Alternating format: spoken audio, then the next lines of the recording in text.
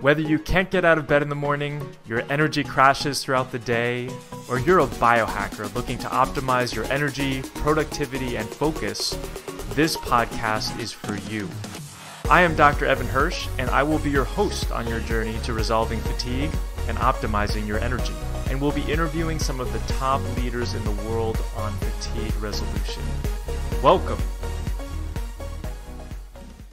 Hey, everybody. Welcome back to the Fix Your Fatigue podcast, the home of the Energy MD method, where we help leaders and executives take their energy to the next level so they can have more success and fun in every aspect of their personal and professional lives. So super excited to talk about all that stuff today with my good friend, Dr. Tracy Gapin. So let's go ahead and meet him. So Dr. Gapin is a surgeon, world-renowned health and performance expert, and the founder of the Gapin Institute for High Performance Health. He is also a thought leader, a professional speaker, and the author of the best-selling books Male 2.0 and Codes of Longevity. His passion and purpose is providing executives and entrepreneurs a personalized plan to better energy, better brain power, better body, and even better sex. He's the creator of the N1 High Performance Health Program that provides the data-driven approaches you need to optimize your brain and body for peak performance. Today, we're going to be talking about a systems approach to superhuman energy. Dr. Tracy, thanks so much for hanging out with me today. Doc, thanks so much for having me today. I'm excited to be here with you. It's been a long time coming. It has been. Yes, yeah, exciting. For sure. So let's start first talking about the men's health pandemic. What is that? Yeah. So, I've coined it the men's health pandemic that's getting no attention. It is a crisis that has been going on for over 30 years now. And I'm talking about testosterone. So there are 3 huge studies. One was here in the US, the Male Massachusetts Aging Study. And then there were 2 studies in Europe, Sweden and Finland. These 3 longitudinal studies, all 3 of them ran for over 20 years, and they all showed the same identical finding. And that was that testosterone levels have plummeted by over 30%. And free testosterone, which is what we actually really care about, has declined by over 45%.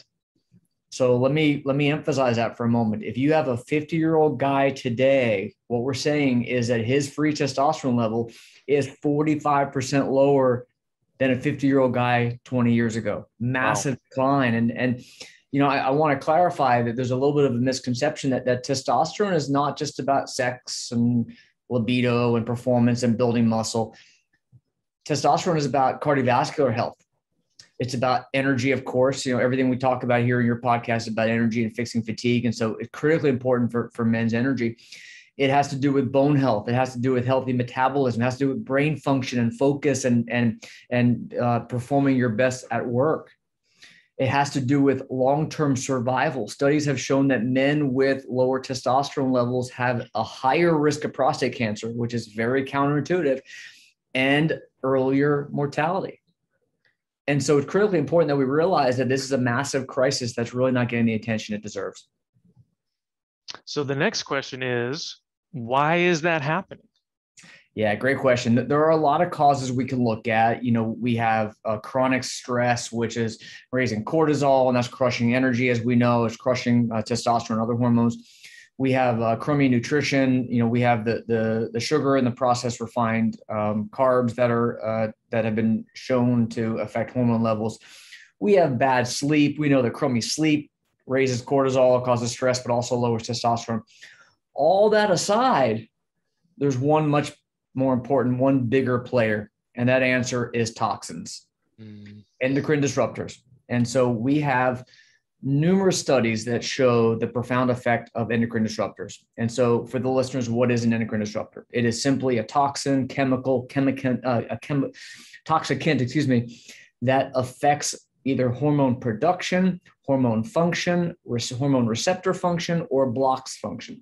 And so endocrine disruptors have been shown to have a profound effect on testosterone. So what are endocrine disruptors? Well, we have plastic water bottles. I only drink from stainless steel water bottles, and I filter my water. There you go. So plastic water bottles. It's sprayed on our crops. the herbicides, pesticides that are sprayed in our crops, it has been shown to affect hormone production. We have plastic food containers. We have plastic lining metal cans. We have plastic around our milk, for example. So you have cows eating these crops that are sprayed with pesticides, chemicals. The cows are injected with hormones, synthetic hormones and chemicals. And then the milk is put into these plastic lined boxes, cartons that we're drinking from. And so there's layer upon layer of endocrine disruption in the food and water that we're eating and drinking respectively. Personal care products, our deodorant, our cologne, our sunscreen, our shampoo, our soap, our laundry detergent, all these personal care products are loaded with chemicals that are clearly crushing testosterone. And so, what do we do about it is obviously the next step. Well, it's awareness, it's understanding how do we avoid all this? How do we avoid the estradiol in our drinking water? How do we avoid the plastics around our food? How do we choose the right personal care products? That's the first step. And then turning on or upregulating our body's detoxification systems to help us better clear those toxins that we're exposed to as well. Amen. Totally speaking my language. One of the things too, I'm curious if you've seen, I see a lot of when men come in with low testosterone, they're younger, oftentimes it's from mold toxicity. You seeing that as well?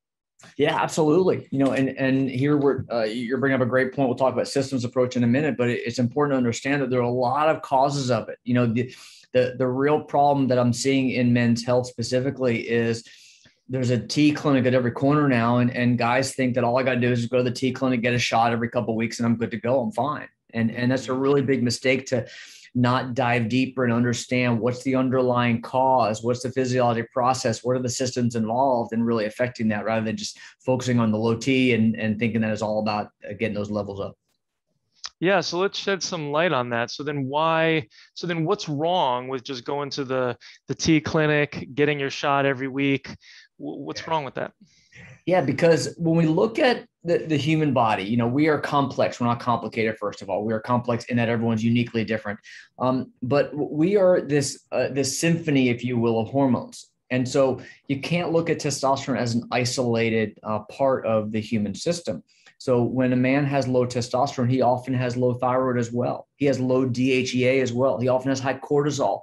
He often has elevated fasting insulin levels with insulin resistance.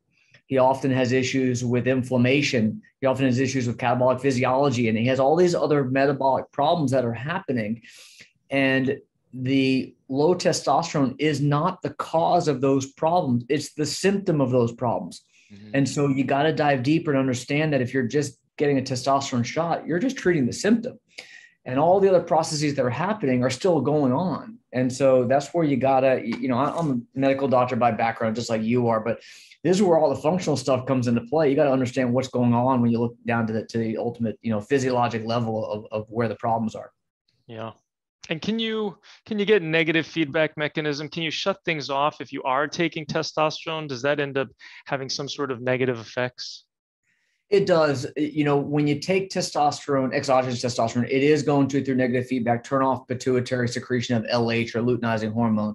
And so your body's going to sense, hey, I don't need to make any more T. So at that point, then you do become reliant on testosterone. And so that's not necessarily a bad thing, but you need to be aware of that and understand that you need to then either identify the underlying problems and correct them and or stay on testosterone long-term at that point. Yeah. And I would imagine that, taking testosterone doesn't work for everybody. Like there's a lot of people who are not going to get any results from it. And consequently, they need to be really shining a light over here. But there's probably a percentage, I don't know how much, that get benefits from it, right? And so unless they're actually looking forward and understanding that, hey, if I take this now, things are not going to go right for me in the future. But what have you seen in terms of people who actually benefit from getting the testosterone shot? Yeah, I see so many men who come to me already on testosterone and they're miserable. They feel like crap and like, I don't know why. Like I thought it was just T. I saw two guys today with new patients today, the exact same story where T is not working. It's not doing what they wanted or thinking it was going to do. And so the reason for that, again, is that there are other underlying processes that are at play here. So when a guy presents with low energy and fatigue, and his T level is checked immediately by a physician, says, oh, there you go, that's the problem, and gives him T.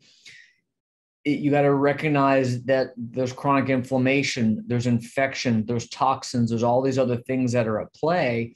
And if you don't address those things, then he's still going to feel like crap. And so, sure, some guys will definitely feel better initially. We're treating a symptom when it comes to giving testosterone. But I like to go beyond, I call it going beyond testosterone, understanding that a systems approach is really how you need to address that. I love that. Beyond testosterone. Right. That's great. And so is there a place though for giving people testosterone? Sometimes we'll give people natural band-aids, even though we know that they're band-aids, while we're fixing other things. And so that's kind of the first part of the question. The second part is, if you are going to give somebody testosterone, do you give them a shot? Do you give them a cream? What do you like? Great question. There are pros and cons of each. So there are three routes generally of administration of testosterone. So there's topical, there's injectable, and there are pellets, and they each have pros and cons. The topical is attractive for men who don't want to deal with needles or injections or procedures, and that's applied daily. So if you want to use topical cream, you apply it on the scrotum, actually, because the absorption from the scrotum is amazing compared to other parts of the body.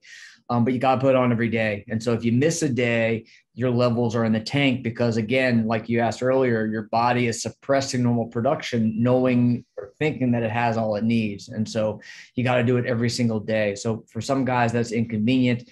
The common downside to topicals is that you don't want to transmit that to someone else, especially your children. So, if you apply it, you got to make sure you wash your hands off before you touch anyone else, or you could potentially transmit that to other people. I don't think anyone else is going to be touching your scrotum that you need to worry about. So I think it's more your hands, and I think that's really a theoretical risk. So, but otherwise it works great and guys like it. With topical testosterone, you do tend to sometimes have higher DHT production. So DHT is dihydrotestosterone. And so sometimes hair loss can be a little more of an issue with topical than injectable. Not much, but that can sometimes come up. So that's topical. And then the injectable is administered either sub-Q or IM, intramuscular. Either way is actually effective. And this is where we can get longer duration of therapy. So a guy can be on it, getting injection every other day, twice a week. Once you get to once a week, you start to get more peaks and valleys, and it goes, swings throughout the week that I like to do at least twice a week if you can. Every other day is great. Every day would be ideal, but from a compliance standpoint, getting someone to inject themselves every day is tends to be asking too much. So typically every other day, every third day or so is the typical route there. And the downside to that is having to use a needle, having to, remember to inject yourself at those times. Otherwise, it works great. You can get levels up to where you need them to be. You do need to monitor some labs periodically with that, but it's fairly safe. And, the main downside to testosterone are really misconceptions about cardiovascular health. We know that testosterone is actually vitally important when it comes to healthy vascular system and endothelial function. And studies have shown that guys with low testosterone have about a 30% increased risk of major adverse cardiac events and early mortality, actually.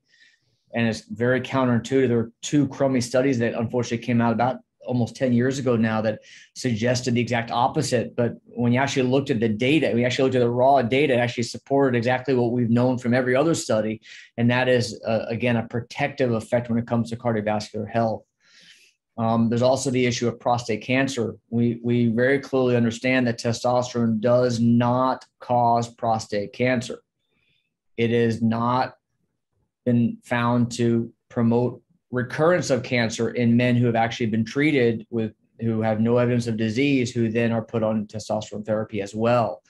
I've had numerous patients who actually have prostate cancer, low-grade cancer. We're following them with what's called active surveillance, and they're on testosterone with no progression of disease as well. And so from that standpoint, it's quite safe. Excellent. Yeah, I remember hearing about that book. Was it Abraham Morgan Taylor or something about, Yes. who was talking Yes. about how it was more about the saturation. If the prostate was already saturated with testosterone, where the levels weren't so low, right, then you Right. were at low risk. But if it was so low and you were going to increase it up, it potentially could cause the prostate cells to proliferate. Am I remembering that correctly? Exactly right. Yeah. Once you get up to testosterone level of around 200, give or take, you can go up theoretically infinitely, and those receptors are saturated to the point that you're not going to have any increased stimulation. Exactly right. Yeah. Okay. And since we're on the topic of testosterone, what about testosterone in women? I have seen, and I don't know if there's any research about it, but it seemed like potentially I had a patient who was having a TIA and we took her off the testosterone because there was some concern about blood clotting with it. How does it work with women differently? And are there risks? I mean, yes, you talked about the cardio benefits. Are there any risks in terms of cardiovascular disease? No. So the Okay. short answer is no. Yeah. So that, there is this. So when we give to, let me start. The first part of your question is for women, absolutely a huge benefit for women, especially when it comes to libido, when it comes to sense of vitality, sex drive, sexual performance, all that. It definitely comes into play for that, for workout capacity, exercise capacity as well. So it's very important for women as well. We see a lot of postmenopausal women who get tremendous benefit from not just estradiol, but also from the testosterone as well. Now, in terms of the cardiovascular issue, where that comes up is when we give testosterone, what it will do is it will stimulate the bone marrow to produce more red blood cells. Mm. That's a natural cause or natural effect of testosterone. And so we will see in patients who are given testosterone therapy, we'll see a hemoglobin hematocrit level rise over time. Mm. And so the theoretical risk has been, oh, well, if the hematocrit is over 50, 52, 55, whatever it may be, there's a risk of sludging and the blood cells are going to clump together. And there's this theoretical concern that there's going to be a stroke or a clot of some kind. There's actually remarkably never been a study that's ever shown that high hematocrit levels have any correlation with risk of heart attack, stroke, or cardiovascular major adverse event. And you think about people who live at altitude. You think of people in the Alps or who live in Colorado, their hematocrit 60, 65, and there's no increased risk in these people. Uh-huh. And so it's a misconception that even myself as a urologist, until about 5-6 years ago, I believed that as well. There was a huge risk, and you got to do phlebotomy, you got to stop it. But there's really no data to support that at all. Excellent. That's definitely good to hear. So then for somebody who wants to boost their testosterone naturally, doesn't have access to somebody to prescribe or doesn't want a prescription, are there any natural alternatives that you found? Absolutely. A lot of lifestyle stuff gets overlooked, and I want to really pay homage to the fact that there's a lot that we can do with nothing more than focusing on our behavior. And, this gets into epigenetics, which is how we can actually alter genetic expression. We can change our physiology simply by how we act, how we behave, what we eat, how we breathe, even how we think even can affect genes. So one of the biggest ones is sleep. Most of the men who I work with, and I work with men and women, but predominantly men, most of the men have crummy sleep. And most of the time that's by choice. It's, I work with a lot of high performers and they're up late, working hard, grinding away. And they think that they do fine on 4 hours of sleep. I've heard the phrase over and over again, I'll sleep when I'm dead. I've heard like 10 times I've heard that. And I can't tell you how faulty that thinking is, because sleep is the critical time when our bodies are repairing itself. And I know I'm preaching to the choir here. I know you've talked about this on a lot of your other podcasts. Yeah, it's probably one of the most overlooked aspects of our health. And how it relates to men's health and energy and testosterone is that, as we know, when you have crummy sleep, it alters growth hormone production, but also raises cortisol production. And cortisol is chronic stress, basically. Raising cortisol, what does cortisol do? It crushes testosterone production. And so there's actually a study they looked at college kids at University of Colorado. They looked at college kids, and they deprived them of sleep for a full 24 hours, and their T levels dropped by 50% in one day. Crazy, just from lack of sleep. Mm-hmm. And so that's one of the first things we can do is really emphasize the profound effect that sleep has on testosterone.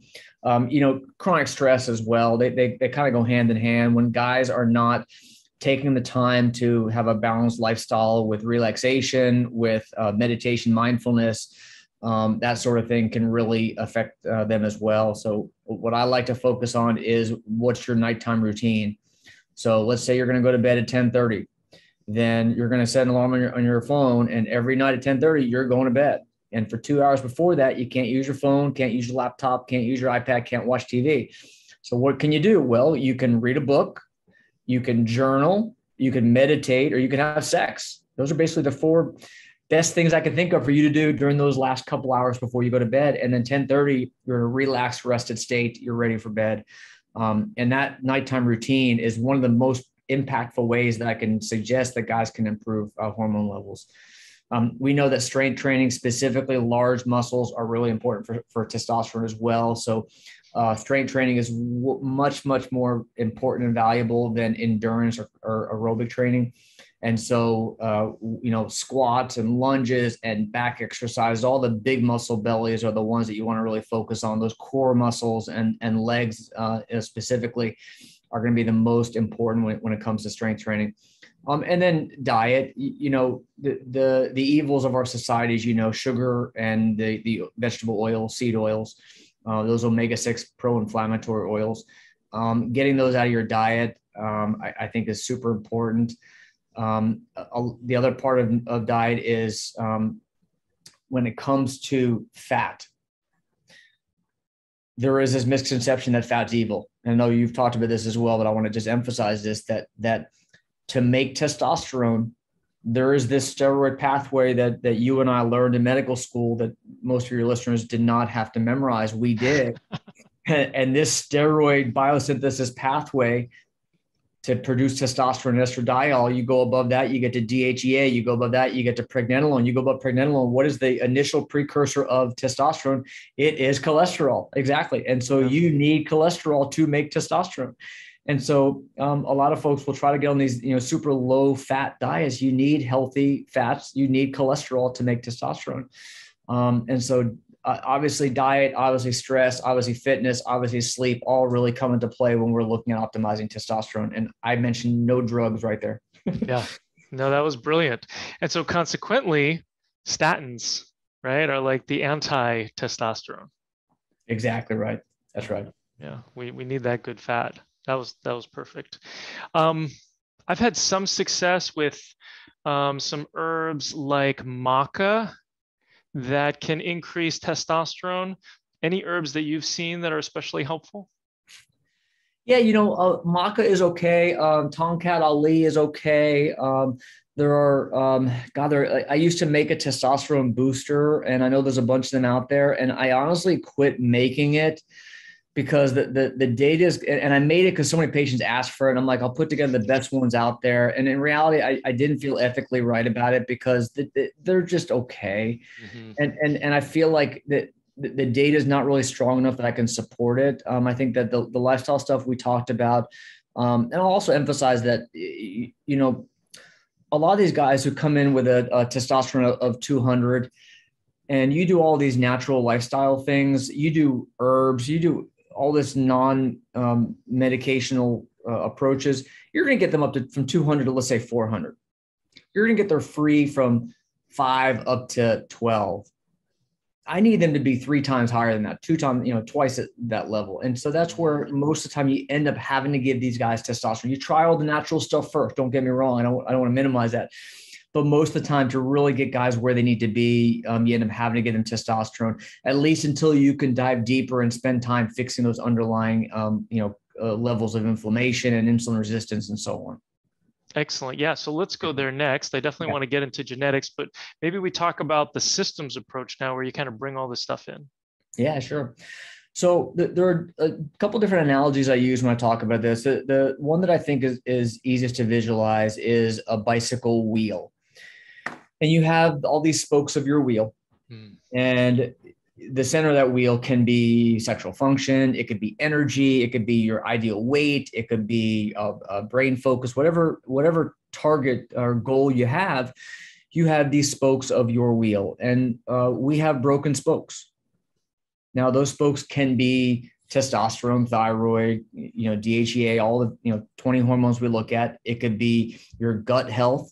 It could be your neurotransmitters. It could be infections. It could be mold. It could be parasites and all the other diseases and infections that you deal with a lot.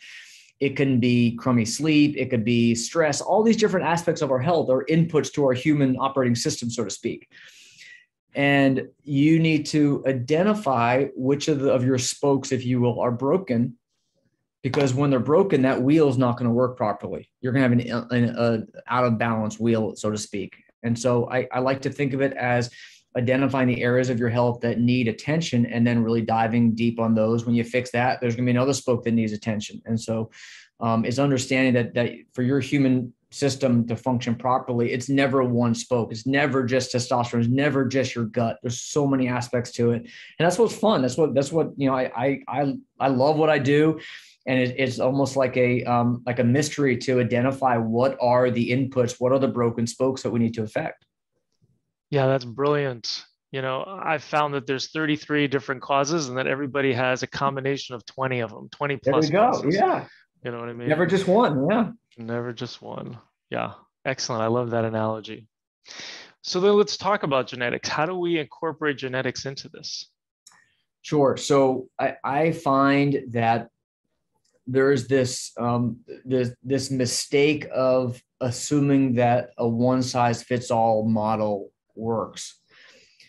And it doesn't, because we're all uniquely different. Our genetics dictate how we respond to things. So let me give you an example. I see guys who come in all the time and they're on keto diet and they're like, yeah, I'm not losing any weight, but I'm doing the keto diet, because I'll ask them about their nutrition, of course.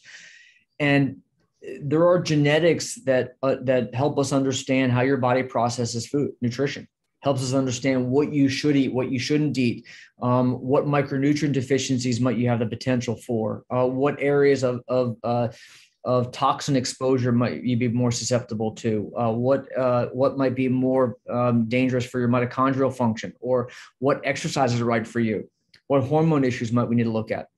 And so we can use genetics to look at all those things. So a lot of guys will come in and we'll run their genetics, and I'll find that they would actually lose weight, build muscle, burn fat, feel better with higher complex carb intake, higher, which is counterintuitive to the common thinking. Oh, I just need low carb and that's all I need. For some people, that's great. For many others, it's the wrong approach.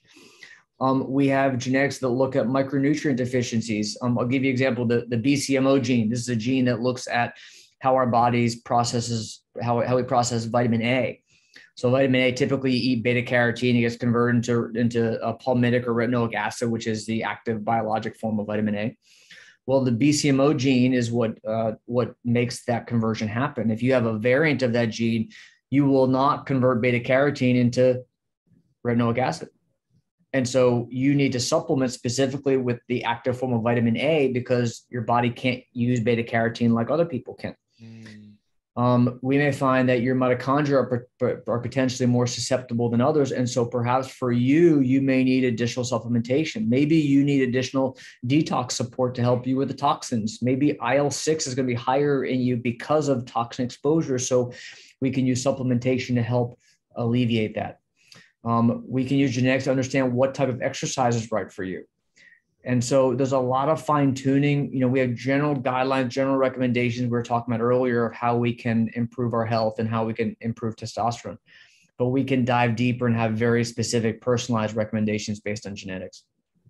Excellent. So I struggle with this a little bit, because you talked a little bit about epigenetics, where you've got the gene, but the gene may not be turned on. So how do you know if somebody actually needs that active form of vitamin A, if they have the gene, but it may not be turned on? Yeah, great question. I'll give you an example of that. So we can look at the ApoE gene, for example. So ApoE is apolipoprotein E, and this is a gene that has to do with how our bodies process saturated fat. And so certain variants, ApoE4 is what it's called, and that's either ApoE3, 4, or 4, 4, depending on whether you have one or two alleles that give you that gene. So we know that people with the ApoE4 variant will have a markedly 12 times increased risk of early cardiovascular disease, early onset dementia, Alzheimer's disease with saturated fat intake. And so it's something where we know that that's a susceptibility. That's genetics. Okay. So genetics tell us that you are at increased risk of developing these bad issues, cardiovascular disease, Alzheimer's disease, dementia. However, if you limit your saturated fat intake to under 5% or less of your daily caloric intake, studies have shown that that risk completely disappears and that your risk is no different than the average population. And so that's epigenetics. So what I mean by that is understanding your genetics helps you make lifestyle decisions, which directly impacts that gene's expression. And so that's really how epigenetics and genetics comes into play, how we can use the genetic information to understand what we can do differently in our lifestyle and our behavior, what we eat, et cetera, to have an impact. That's a great example. I think the challenges that I still have with this, and we're going to, hopefully, we can kind of hash this out a little bit. Maybe you can shed some light on this for me, is that there are some things like the ApoE44 or the ApoE that has good research on it. And then there's, we know a lot of genes, but we don't have a lot of research on those genes. So then how do you extrapolate that information? Or then it become more about the environment, and you're looking at these toxins anyway, and you're removing them, and consequently through epigenetics, you're improving the way that these pathways are functioning? Or how do you like to do that? Yeah, great point. And there's a lot of both. And there's a ton of science out there. You look at, you can go online, and there are several sites that'll show you tons of data. I went through an epigenetic certification program actually about 4 years ago now, Apeiron, and the data on the genes that I look at is very robust, and there's real science behind it at a basic science level as well as at a population level. Shows the impact there. But there's a lot of based on this gene profile, I should say. It's typically never one gene equals one outcome. It's typically an algorithm where, these 10 genes together tell us that you're at increased risk of having a higher inflammatory response to toxins. And so therefore you may want to use quercetin or curcumin or more NMN or more sauna use specifically because of that, for example. And so that's where it comes into play, is understanding what your blind spots are and how you can potentially affect that. A lot of times, full transparency, you're going to know that and you're going to do things, but then you're not going to have an immediate gratification to know that what you did immediately worked. Mm-hmm. I would say the delayed gratification would be that you live longer and healthier, but you're not going to recognize that right then and there.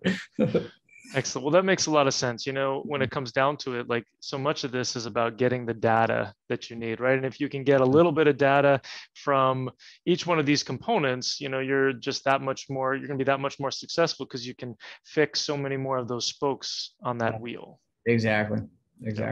Cool. Awesome. So let's talk a little bit about peptides. Tell us, what are peptides? These are relatively new for a lot of folks. Make us more familiar with them and how you use them. Yeah, peptides are truly amazing. So peptides are nothing more than short proteins. So a protein is simply a chain of amino acids linked together, very specific sequence. If you have more than 100 amino acids in length, it's a protein. If you have less than 100 amino acids in length, it's a peptide. It's literally that simple. A peptide is really a signaling molecule, if you will. It's an enzyme, if you will. It's used for very specific purposes, very specific functions. And they're signals that the body already recognizes because they come from our own body. So, for example, insulin is a peptide. Growth hormone is a peptide. One of the common ones we use to help explain it would be, to give you an example, BPC 157. This is probably one of the most commonly known peptides out there right now. BPC 157 is a body protective complex, and 157, and it comes from it's a chain of 15 amino acids in length, and it derives from the stomach, from the enzymes of our stomach. They found that this short protein, called a peptide, has amazing anti-inflammatory effects. And so it reduces inflammation in the GI tract and the gut specifically. It also has amazing anti-inflammatory effects in joints. or even systemically. So it can be given either orally or as a sub-Q injection to reduce inflammation. Thymosin alpha is another peptide that comes from the thymus gland, has amazing benefits when it comes to immune function, and it upregulates Treg cell function, which is part of our T cell immunity. And I got in trouble from FTC because I talked about the amazing benefit that thymosin alpha has on our immune system. And I simply used it when I got sick with an infection a couple of years ago. That's all I said. And apparently FTC didn't like that. And I got in trouble, despite the fact that a month later, an article in PubMed talked about how amazing thymosin alpha was at treating COVID. So then it was okay, but I was not allowed to say it before then. That's a brief aside, but amazing immune function benefits thymosin alpha. Again, these are peptides that come from the human body. So we have peptides that are amazing for reducing inflammation, for immune function, for musculoskeletal repair. Thymosin beta is one. Again, it comes from derived from the human body. I had elbow surgery 6 weeks ago yesterday, and I used thymosin beta as a way to improve the musculoskeletal repair after that surgery. So it's great for post-operative. You have arthritis, knee pain, shoulder, elbows, that sort of stuff. There are peptides that are great for sleep. There are peptides that are great for weight loss, peptides that help boost our natural growth hormone production. Once we hit 40, it all falls apart, right? Growth hormone levels decline by about 1% a year. And that's a big reason why we fall apart. And so wouldn't it be great if we can help our body produce natural, healthy, optimal, ideal levels of growth hormone without having to take it exogenously, which has a lot of downsides and consequences and negatives. And so there are peptides that help stimulate our pituitary gland to produce the normal levels that our body needs. So there are peptides for almost anything you can imagine, for sexual function, for hair loss, for skin rejuvenation, for longevity. Epidolon is a peptide that's simply 2 amino acids in length. It's been shown in animal studies, no human studies yet. Animal studies have shown increased lifespan with epidolon. Nice. And so we're on the cutting edge. New peptides are being discovered and developed and studied on a daily basis. And it's a really exciting area in regenerative medicine when we look at ways of optimizing our health without relying simply on pharmaceuticals and drugs. Excellent. And it sounds like there's research on peptides, mainly on animals, also on humans. What are you seeing with some of the other ones like BPC 157? Yeah, both. There's studies on both. There's a lot of bench work done, in the laboratory on these peptides, and then there's a fair amount of data. Some peptides are still animal studies only, take at your own risk, and others have tons of human studies. Thymosin alpha has been around for 20 years. Tons of human studies has been used in other human illnesses before with long-term data there. Every peptide is a little different, and that's where I want to just put an asterisk next to this whole discussion and bookmark it with a caution to the listeners that this is not something to take lightly. This is not a supplement like some of the vitamins and herbs that you can get off the shelf or on Amazon. And there are places where you can go online, direct to consumer, and purchase peptides, but I never, ever recommend that you go to a place like that. From a quality assurance standpoint, from a purity standpoint, you have no idea what you're getting. When I work with patients, I individualize it, I tailor it based on their needs, and I prescribe only from reputable compounding pharmacies where I can get certificates of authenticity and confirm that their product is legit. So word of caution to the listeners out there when you get excited about peptides. Thank you. Yeah. And oral versus injectable, is oral as good? Great question. It depends on what you're trying to do. So BPC, for example, is oral, but and that's great for the gut, for gut health. I've had so many men who have irritable bowel issues, reflux issues, cramping, and they have remarkable improvement with nothing but BPC. If they don't, you got to look for infections and SIBO and other issues going on. But for a lot of guys, it's amazing for reducing inflammation for the gut. If you're looking to reduce joint inflammation, sub-Q injection is needed. If you're looking for reducing systemic inflammation, either oral or sub-Q is effective. It depends on the peptide. C-Link is a great peptide for anxiety. That's actually a nasal spray. There's a peptide that is topical when we're looking at focus, concentration, brain power. So it depends on what peptide we're looking at, whether you're going to administer it sub-Q or topical, nasally, orally, whatever. Excellent. Yeah. So last two questions before I let you go. Thank you so much for sharing all this knowledge with us and our audience. Really appreciate it. So you've used a lot of different biometric devices from what I can remember. Do you have a favorite? I'm currently using the Oura Ring.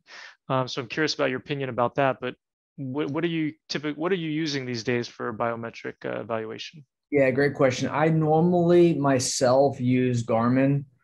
But I'll say that there are, again, pros and cons to all the different devices. I try to be agnostic. Whoop has really made a big move lately. They've really improved their platform. But Oura and Garmin and Whoop would probably be the top three. And then BioStrap, Fitbit would be a little lower than that. Apple would be below that as well when it comes to the actionable data that you get. I like Oura. They changed to a subscription model, which kind of upset a lot of people from a cost perspective, which was a new change for them. That same data, now you're just paying for it every month instead of getting it. You had to buy the ring and buy the subscription now, which is a little different. I find that the sleep data for Oura is fantastic. I find that some of the other data is better on the Garmin. Especially if you're looking at activity and recovery, HRV, that sort of stuff. I think the Garmin's probably a little better there. Whoop is great at looking at recovery status and that sort of stuff, more for the athletes. So it's, again, I try to be agnostic and what device are you going to wear consistently? I have a race car driver as a client, and he will not wear a ring. He'll wear a strap, but he won't wear a ring. So for him, I'm gonna talk about Whoop or Garmin. Other guys will not wear a watch.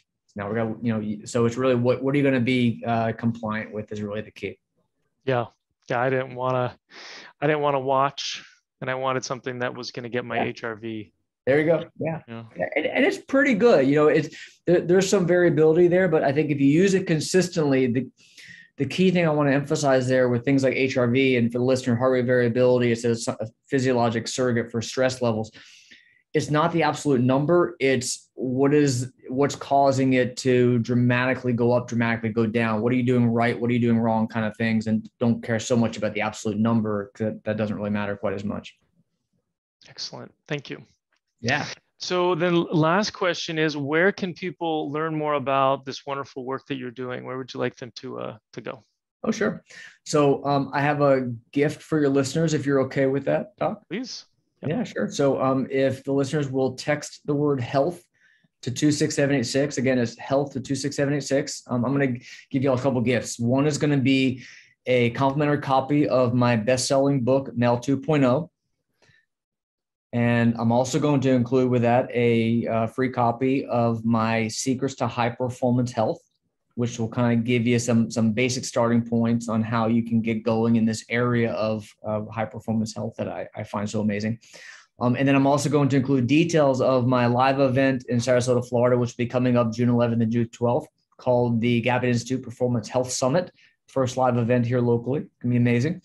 And then I'll also include a link for a discovery call with my team if you want to learn how we can help any individual here listening, how we can help you, understand where you are now, where you want to be, and how we can hopefully help you.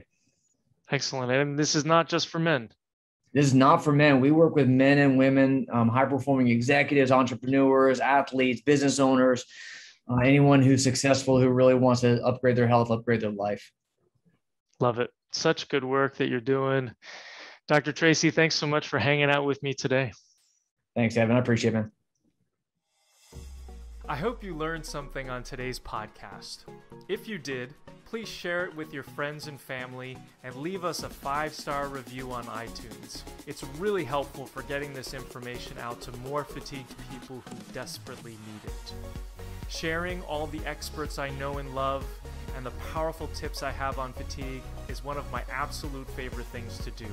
If you'd like more information, please sign up for my newsletter, where I share all important facts and information about fatigue From the foods and supplements to the programs and products that I use personally and recommend to others so that they can live their best lives. Just go to fixyourfatigue.com/newsletter to sign up, and I will send you this great information. Thanks for being part of my community.